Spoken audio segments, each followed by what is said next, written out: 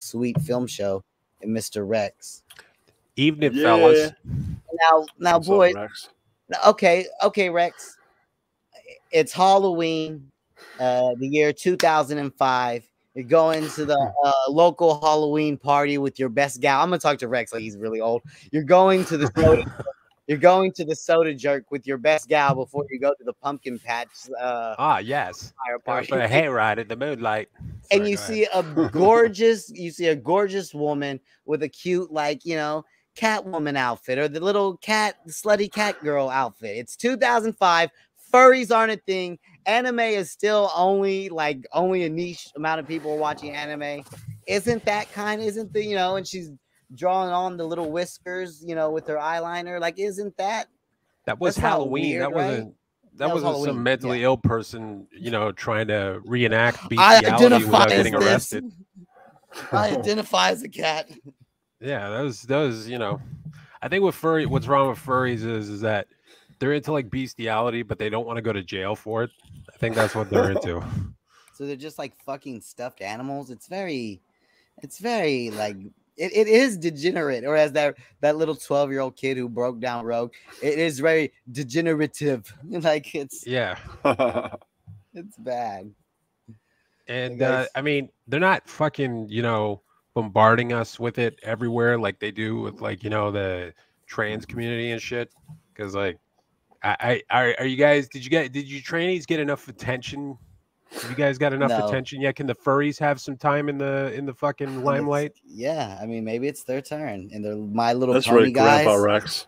How long until My Little Pony guys get a say? Like how many sexualities are we gonna have to identify and respect and acknowledge? That's what I'm asking. We have to give respect to bronies now.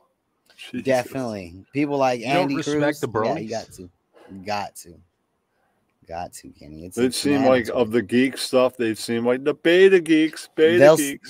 Kenny, long brain like yours, they'd love to send you to the glue factory. Let me tell you, don't fucking you think twice, Kenny. Why the long face, brony? Yeah, that's right. Why? I mean, just and there's older guys in there. Like, I didn't know Rogue is definitely trying real hard and using that banana meter heavy to try to sound a lot older than he is, or maybe it's just yeah, I definitely think he's trying, because even just interviewing that girl on Shangy's, I can't see myself ever doing a permanent show with her, or even just talking. If she was a fan and she was talking to me in a Discord, I was like, this girl sounds like really young. Like, what is she? She's only 26, but it's still, I don't know. I guess I'm so used to talking to older people now that hearing someone go are we being dead ass right now? And I was like, no, young lady, because we're both not in New York. So no, neither of us are being dead ass. Yeah, dead ass. I'm in New York. That's right. Remember... You're a New York dinosaur, Kenny. That's right. I'll be getting that ass this weekend. That's right. I remember. You gonna get some ass this weekend? Who's the lucky gal? It's potential. I'm going to a cosplay party that will end up being an orgy eventually. Oh, okay. So you're a furry now too. This whole fucking thing. I don't like Kenny's it's a cosplay party that ends up in an orgy, because I just imagine it's just a normal cosplay party and Kenny's gonna be pulling his dick out at some point. It's getting late. I'm not just gonna pull my dick out. No, you. Some people say that Kenny's probably getting set up for a robbery, but what we learned on my last stream that got taken down, Rex, my last stream got taken down for the Joe Biden stuff. That's what I figured happened, man. I tried to watch it the next day at work, or I was, trying to listen to it, and fucking it said taken down for violation. Violation of what? Misinformation about. I mean, how much he did smell that girl's hair? He did. Yeah, there was tons of footage of it. I don't know. Maybe I could fight it. You know what I'm saying? But I might not be able to. But I mean, I don't care. I mean, I'm like Rex whenever he would make new channels. Everybody goes through the rigmarole to get their channel back and appeal things like that. But to me, it's just oh God, it sounds like a to-do. Sounds like a thing. I gotta sit down. I gotta write an email to Google. I haven't been acting a fool on their product this whole time. And I'm just like, what is this? My original channel, when I really started streaming, it was climbing fast, right? But I don't know. I don't care. I just started a new one, and then I got that one taken down. That you know, started a new one. Now you're on your third. I'm on my third. When you're on a certain level, you can survive like channel takedowns like that. It's only whenever you like get into the big numbers do you lose like large chunks, you know. But then again, it does happen even on a small scale. It does happen for sure. But I wasn't ever planning on making any money off of YouTube anyway. So it's just like, whatever. No. You know, I was planning on to eventually make some money. Yeah. I was planning on making fun of Kyle while he made money on the internet. That was my that was my intentions of coming on here. That would be funny. Yes. Yeah, we got to get Kyle that $17. You has should. Has anybody checked stream on snipe him? Next time he goes live, just snipe him. Yeah. Have any of y'all watched him? You're talking about sniping him. Have any of y'all watched him? I haven't watched them in a couple weeks. Why? Is there something new going on? I haven't either. No. Any new updates? No. I'm just saying, next time he goes live, just snipe him and sit there and make fun of him. I'll come on. Make fun of him together. Snipe him, get on the balcony and take his head off. Oh, Naklo came in the chat to say beta. I just want to tell Naklo, put a gun in your mouth. Oh, God. It's never been a better time than now, bud. Yeah, inflation, everything's getting harder. There really is no reason to hold on that close. Gas prices alone. Imagine driving from fucking Texas to Florida in the middle of this. Just go through the 3-day process to buy your gun and put it in your mouth. That's right. Just put a gun in your mouth. Okay, I'm sorry, Cosmic. This is your stream. Go ahead, guys. No, it's fine. Yeah, no, it's just I haven't been keeping up with Saiyans Entertainment at all. Like I feel like I miss them a little bit. We gotta talk to him on with the that one time, and now I'm like I'm gonna keep up with Saiyans Entertainment again. I'm gonna be a fanboy, but I don't know. He plays videos, and I can't. I supported the cause, but it wasn't enough to, like, you know, commit to hours of watching him because his stream is just. It's not what it used to be. Maybe the new generation of Kyle viewers, they love it, right? Because they came probably in do. Yeah. Knowing it was that, but from us knowing what it was before, you know, him being more interactive with people, I feel like those were the glory days for my internet father, Kyle. Now we just wait around for mother-in-law to beat him a little bit. That's all you could do now. Yeah, if something watchable happens, it will be clipped. You know what I mean? So it really is a point where like outside forces have to intervene with Saiyans for me to be like, what is going on in that show? You know, like it takes like, oh, so his mom was beating on him, like, or oh, his baby mom was hitting on him, threw a can at him. Like that's the only time now that if something historical happens, it's clipped. Yeah, that's right. You don't miss anything. It's just, well, I mean, I wouldn't watch fucking Sam Tripoli anyways, or Amazing Atheist, or any of those streams that he plays. And that's all he does now is he just plays those in his entirety. For the first like hour of the stream, he will add some commentary, but by the the second half, it's over. He's slurring, incoherent, you know, just yelling at AIU or whatever. Yeah, I get it. Like I told you, go.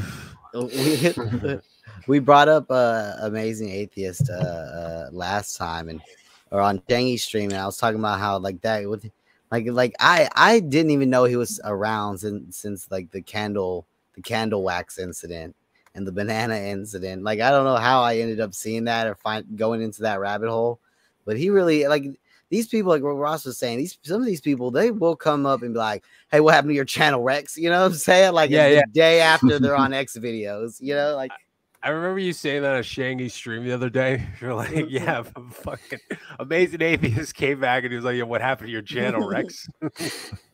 Imagine that's like falling into like a fucking fire pit. You know what I mean? And burning for like at a party. Like, let's say you're at a field party and you trip and you fall into a fire pit and you get 3rd-degree burns all over your body, but you get up, you dust yourself off, you go right back to drinking. That's how it is. That's how it is. Yeah, you know, you're just not going to leave and go recover. You're just going to get right back to it. You're just punching back in, you know. But being the Teflon Don is like what wins the internet. You know what I'm saying? Like, it's like, because like Saiyans taught us that. Like, it doesn't matter how bad you lose, just claim that you won. You know what I'm saying? Like, right. just Say whatever. Just say anything. That's all. Just be there. It's like having a job. Like 80% of it is just showing up and being there, you know? Yeah. I don't know. The most effective thing you can do is just repeat the same lie and tell yourself you win. Rex, if you could e-grift anything right now, what would it be? If I could e-grift anything. If it was an item, if you're just like, my God, everybody, I need a new, you know, I don't even think I would want. I would rather like, you know, do something that like I was actually proud of, to be honest. What do you mean? I don't know. Like, I don't know, man. Is it okay if I talk about fitted hats? Yeah, go ahead. Turn that down. I would love to get a fucking retail contract from fucking New Era and design my own. Then fucking put them out there. I don't think that's something. Okay, well, there's a whole process you got to go through. Like your design's got to be approved by Major League Baseball and shit and the NFL. Dinosaur hats? Yeah, that's right. I wore one of those. There's that guy on the shorts. It doesn't matter. Instagram, Facebook, YouTube. But he's the guy. He bends the brims, but he like is a big like fitted hat guy, and he like upholsters his own hats. You know what I'm saying? He'll just go in there with like a big ass, the fancy ass, super crazy, I guess, upholstery machine, and like, put his own designs in there and stuff like that. I've seen there's this one girl. She makes a good amount of money, and she does like I can't remember what it's called. It's basically stitching, but it's like really long, and you kind of just use the shade. I should not have brought it up if I don't know what it's called, but there's ways to, I guess, DIY it, do it yourself, but you want a contract. You want to be able to like design, like you want to be able to throw back to like some old fucking NFL fucking dude. I'd love to get like an old Houston, like you can get Houston Astros is a good one, man. They got fucking tons of logos throughout the I don't know how many years they've. What's a good example of it? There's teams that have been around since like the 1800s, right?